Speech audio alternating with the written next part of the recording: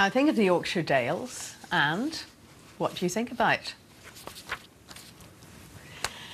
Picture postcard scenes of valleys, rivers, maybe dotted with a few sheep and cattle. But there was a time long ago when, wait for it, elephants, hyenas and even rhinos roamed the area and called the north of England their home. Bones dating back more than 100,000 years have been excavated from Victoria Cave in North Yorkshire, and now they're ready to go on public display. Our science reporter Victoria Gill has been exploring the cave to find out more.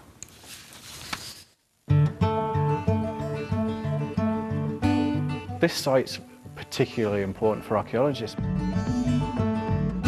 When we go inside Victoria Cave, we're going so much further back in time. The Yorkshire Dales are picture-perfect Northern English countryside, but thousands of years ago these rolling hills were arid savanna, and many of the secrets of that ancient history were buried and hidden inside Victoria Cave. These archaeologists think it's high time those treasures went on public display. Knowing what I know about what's come out of that cave and what used to live here and what that tells us about how this country actually came to be, I can just never get enough. The landscape in this part of the Yorkshire Dales is peppered with caves, but this one is very special.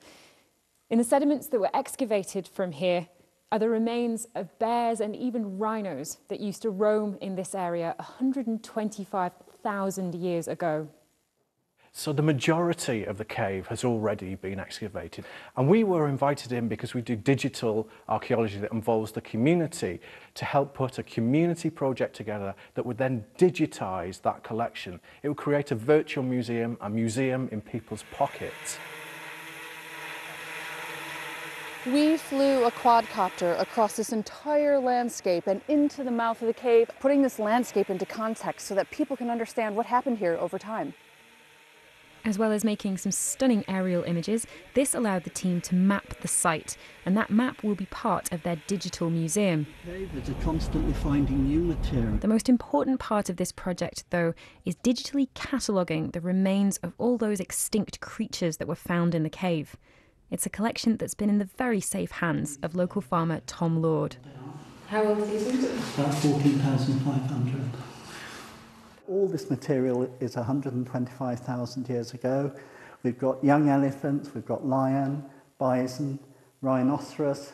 In the 1930s, my grandfather rescued this material, and eventually this came to me, and I've been looking after it now for about 40 years. As a child, I saw this in glass cases in cabinets, and of course with new digital technology, we can actually put this out on the web and everyone can see it, and hopefully we can put it in a form where people can download it onto their phone, go up to the cave, you can see three-dimensional images of this material. It's virtually like holding these objects yourself. You can put them up and turn them around, because each of these objects has a story. I mentioned the word I live within a site almost of Victoria Cave, and it's just a place of wonder really, and we're just starting to unravel some of its secrets. I have another update coming, this time from Istanbul via the Reuters news wires, and this is an update in the death toll in those twin bomb attacks in Turkey at that peace rally. The opposition, that's the People's Democratic Party, have released a statement saying that the death toll has risen to 97. It had previously been 86, so it's now 97 according to the opposition, and almost 200 people injured as well. So of course that operation is still going on there, so these figures are likely to change, and we'll bring you updates as we get them. In the meantime, let's pause though and get the weather with Peter Gibbs.